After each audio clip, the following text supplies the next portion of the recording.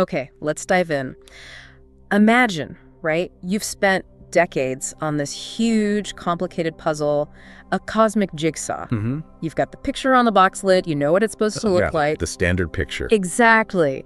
Then you get this amazing new magnifying glass, super powerful, and what you see through it just turns everything upside down, your whole understanding of the puzzle. Yeah, that's pretty much where we are in cosmology. All because of the James Webb Space Telescope. It sent back what some people are actually calling a cosmic wrench. Cosmic wrench, I like that. Yeah, it's really shaking up the story we tell about how the universe began and evolved. You know, the Big Bang model. That standard story, lambda CDM, is that the scientific name? That's the one. Lambda for dark energy, CDM for cold dark matter. It's been, well, the foundation for decades. Okay. The universe born 13.8 billion years ago from this incredibly hot, dense point. Yeah. Then expanding, cooling. But not like an explosion, right? I always picture that wrong. Not really, no. Think of it more like maybe a loaf of raisin bread rising, you know, in the oven. Okay, I can picture that. The dough is space itself and it's expanding. And the raisins. The galaxies. Exactly. They're just being carried further apart as the whole thing grows. And in that story, the standard one, matter clumps together really slowly, like over hundreds of millions of years. That's the idea. Slowly.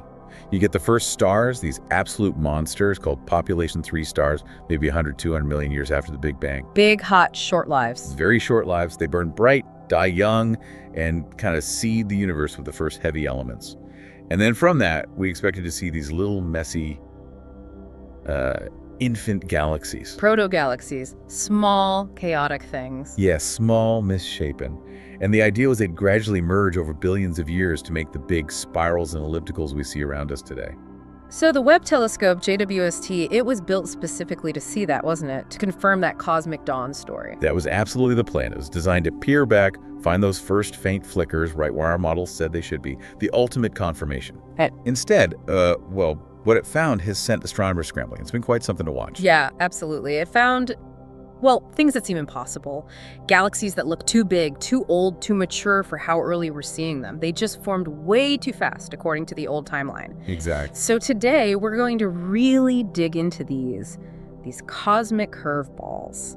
Explore the debate they've sparked. Is the story broken? Or just, you know, missing a few chapters? But to really get why these discoveries are so jarring, you kind of need to picture the universe even earlier, what astronomers call the cosmic dark ages. Okay, dark ages, before the first stars lit up. Precisely. For about 380,000 years after the Big Bang, it was quiet, dark, simple. Just this fog of neutral hydrogen gas everywhere. No stars, nothing. So empty and waiting. Pretty much, yeah. And the lambda CDM model, our standard story, predicted that gravity, with a helping hand from dark matter, would start this very slow, very patient process, pulling the gas together. Like building with Lego. You mentioned that analogy. Yeah, like building a huge Lego castle, but one tiny brick at a time. A bottom-up process, very gradual. So we should be seeing those tiny bricks, those chaotic little proto-galaxies, not finished castles. That was the expectation. Small, messy beginnings. And Webb, with its huge gold mirror, it's perfect for catching that incredibly faint light from way back then. Light that's been stretched out, redshifted. The right redshift, like a siren sound changing as it moves away. Light does that too, stretching to redder colors. Exactly that. The further away something is, the faster it's moving away from us due to cosmic expansion, and the more its light gets stretched or redshifted. Higher redshift means looking further back in time, to the very early universe. Okay. So Webb looks back. And within weeks, literally weeks of turning on, the data starts coming in.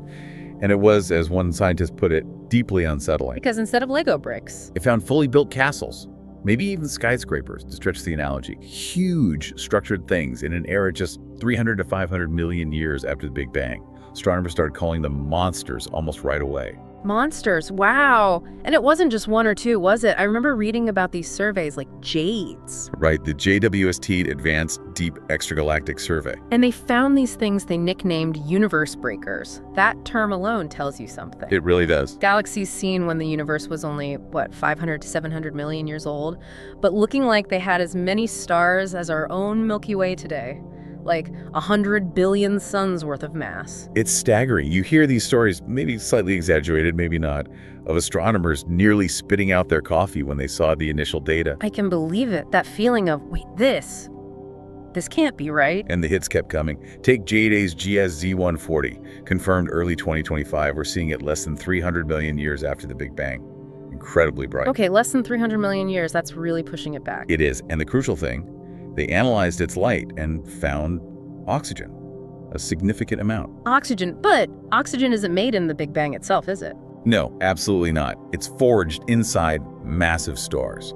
Those stars have to live, then die, often in supernovae, to spread that oxygen out into space. So finding oxygen that early means? It means generations of stars must have already lived and died in less than 300 million years, which is just way faster than we thought possible. It's like the analogy you used, finding a fully baked cake minutes after planting the wheat. That's a perfect way to put it. It implies star formation and evolution was happening at a breakneck speed we hadn't accounted for. Okay, so either the stars lived and died much faster, or something else is going on. It forces us to reconsider everything about that early period.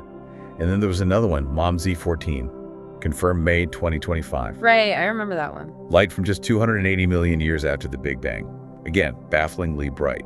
And the analysis suggested it wasn't bright because of a supermassive black hole gobbling stuff up, which can happen. No, then why? It seems it was just a sheer number of young stars, all forming furiously, an incredible burst of starburst. So, okay, our timeline says first simple huts, maybe. And Webb finds skyscrapers with the lights on. That's the paradox. That's not just a minor adjustment. That feels like a fundamental problem with the blueprints. It must be causing chaos in the cosmology world. It's definitely ignited a fierce debate, one of the biggest in a generation, people are saying. And you basically have, two main camps forming. And just to be clear, this is science working, right? Not science failing. Oh, absolutely. This is exactly how science progresses. You build your best instrument, it shows you something unexpected, and that forces you to question your assumptions, refine your models, maybe even overhaul them. It's pushing us. Okay, so Camp 1, the revolutionaries. The revolutionaries, yeah.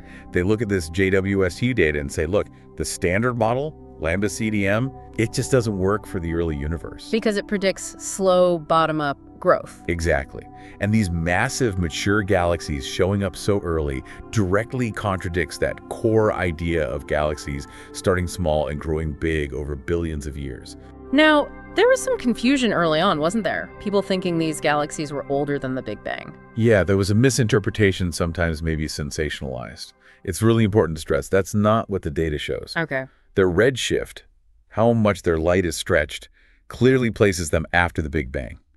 Hundreds of millions of years after. The issue isn't the Big Bang itself happening. It's the timing after the Big Bang, the sequence of events. Precisely. How did things get so big so fast? Now, within this revolutionary camp, you also have people pushing alternative theories, like modified Newtonian dynamics or MOND. MOND. That's the idea that we don't need dark matter. Gravity just works differently on large scales. Sort of, yeah. It suggests gravity is stronger at very low accelerations than Newton or Einstein predicted. Proponents argue MOND actually predicted that large structures could form more quickly without needing all that invisible dark matter to get things going. Interesting. Okay, so that's one side. What about the other camp? The defenders of the standard model. That's where most cosmologists still are, the consensus view. They're saying, whoa, okay, these findings are really shocking, definitely surprising. But not fatal. But not fatal to the whole Big Bang framework. They argue Lambda CDM still explains so much else about the universe. The cosmic microwave background, the large-scale structure, the abundance of light elements. But these aren't universe breakers. They're assumption breakers. Yeah. That's the term some are using. The problem isn't the whole model. It's maybe some of the fine print details about how physics worked in the extreme conditions of the very early universe. Things we just haven't understood properly yet. Exactly. So this camp is now scrambling, basically, trying to figure out which fundamental processes we got wrong. Was star formation wildly different? Did gas cool and collapse much faster? Or maybe something else gave galaxy formation a massive kickstart. Yeah. Like primordial black holes. Primordial black holes. We'll definitely come back to those. So if the standard Big Bang model is going to survive this, it needs some serious tweaks, right? Some patches to explain these early giants. Definitely needs some adjusting, yeah. What are the leading ideas for how the universe could build these things so fast, but still within that Big Bang picture? Well, one big idea is what they're calling hyper-efficient star formation. Hyper-efficient? Think about it. The early universe was much denser than today. and it was made of almost pure, pristine hydrogen and helium, the raw fuel for stars. None of the heavier elements messing things up yet. Right, so some new models are suggesting that under those unique conditions, maybe gas didn't just slowly clump together. Maybe it could collapse directly into huge star-forming regions incredibly quickly. So less like laying bricks one by one. And more like, I don't know, 3D printing entire walls or even rooms all at once. Just a much faster, more direct route to forming lots of stars. That would certainly speed things up. Okay, what else? Another possibility involves feedback.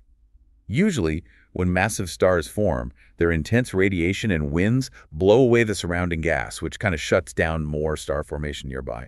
That's negative feedback. Right, it limits the process. But maybe, just maybe, in the very early universe, in that dense, dark environment, it worked the other way. Maybe the energy from the first massive stars actually triggered more collapse and more star formation around them. Positive feedback, like one match lighting a whole box. Kind of like that, yeah. Like the heat from one burning tree, instead of clearing space, instantly causes all the nearby trees to ignite too.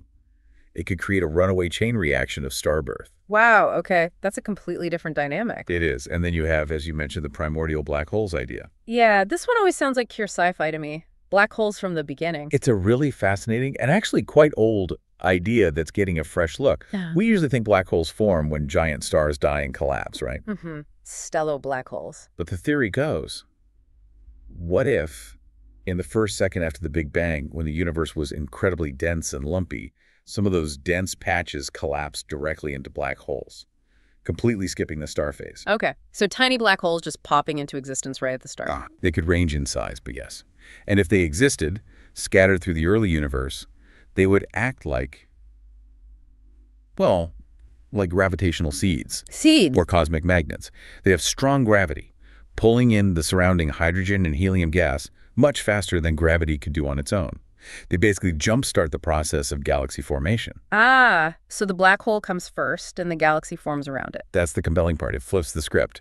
Maybe the galaxy didn't form the central black hole. Maybe the primordial black hole formed the galaxy. And that would naturally explain why these early galaxies are so massive and seem mature, because they had this head start. It could potentially explain both the size and the apparent maturity quite neatly, yes. It's a very active area of research right now. Okay, so those are ways to potentially save the standard model. But you said the sheer weirdness of the JWST results has also brought some more out there ideas back to the table. It definitely has. Because the findings are so surprising, it's cracked the door open again for theories that have been on the fringes for a long time. We should be clear, these are still highly speculative. Not mainstream yet. Not mainstream, lack strong observational backing compared to lambda CDM. But they highlight just how fundamental the questions are that Webb has thrown at us. So, like, what kind of radical ideas are we talking about? Well, one is the Big Bounce. The Big Bounce, instead of a single Big Bang beginning. Yeah, the idea is that our Big Bang wasn't the beginning, but maybe just a transition point in an endless cycle. Yeah. Imagine the universe expanding, then contracting back down, bouncing, and re-expanding, like a cosmic lung, breathing in and out over maybe trillions of years. Okay. And how does that help with the Webb galaxies? Well, if the universe has cycled through bounces before, maybe these huge, mature-looking galaxies aren't brand new. Maybe they're actually relics or structures that somehow survived the bounce from a previous cosmic era. Whoa, so they'd be like ancient leftovers from a prior universe. That's Right. really mind-bending. It is pretty wild, yeah. Then you have things like plasma cosmology. Plasma cosmology. What's the core idea there? It fundamentally disagrees with the gravity-dominated view. It argues that electromagnetic forces, electricity and magnetism played a much bigger, maybe even dominant role in shaping cosmic structures, especially early on. So giant cosmic electrical currents and magnetic fields shaping galaxies instead of just gravity and dark matter. That's the gist of it. Proponents claim this can explain complex structures like galaxies and filaments without needing dark matter. It's a very different view of the cosmos. And any others? Is there a simpler but still radical fix? Well, there's a straightforward, though still quite radical proposal by some physicists that maybe the universe is just older than we think. Older? How much older? One prominent recent proposal suggested it might be nearly twice as old, maybe closer to 26.7 billion years. instead of the standard 13.8 billion. Doubling the age of the universe. That would certainly give galaxies more time to form. It would solve the time problem quite directly, yes. Yeah. But it creates other problems with fitting data, like the cosmic microwave background, so it's highly debated. Right. So these are all definitely fringe ideas, but they're in the mix now because the standard picture is under such pressure from the Webb data. Exactly. It just shows how fundamentally Webb is forcing us to re-examine everything we thought we knew about those first billion years. We have to consider possibilities we might have dismissed before. Okay, so let's circle back then. Our starting question. Are there galaxies older than the Big Bang? And the answer is still a clear no. The redshift data confirms they formed after the Big Bang. But the reality is almost stranger, isn't it? It's far more interesting. We found galaxies that are, you could say, far too old for their cosmic time. Structures that grew up way too fast, challenging our whole understanding of the pace of cosmic evolution. These impossible galaxies, they've revealed that the early universe wasn't this quiet, slow-building nursery we imagined. Not at all. It seems it was more like a frantic factory, churning out massive structures with incredible, unforeseen speed and efficiency. And like you said, this isn't science failing, it's the opposite. It's arguably science's greatest triumph. We dared to build a machine powerful enough to potentially break our most established theories, and it did. Or at least it's forcing a major rewrite. So Webb hasn't broken the universe itself? No, it's shattered our perhaps complacent understanding of the universe. It's replaced a simple, maybe too simple story with a deep, complex, and frankly thrilling mystery. And the exciting part is, we're just at the beginning of figuring this mystery out. Absolutely. JWST is still relatively new. More data is pouring in constantly. The detective work is just getting started. So if you, listening, thought the universe had this neat, tidy origin story, well, surprise, it looks like there might have been some pretty wild prequel episodes that we're only just starting to glimpse. And figuring those out invites us to rethink cosmic time, how things form, maybe even fundamental physics. It really leaves you wondering just how much more is out there in the universe's secret history, waiting to be discovered.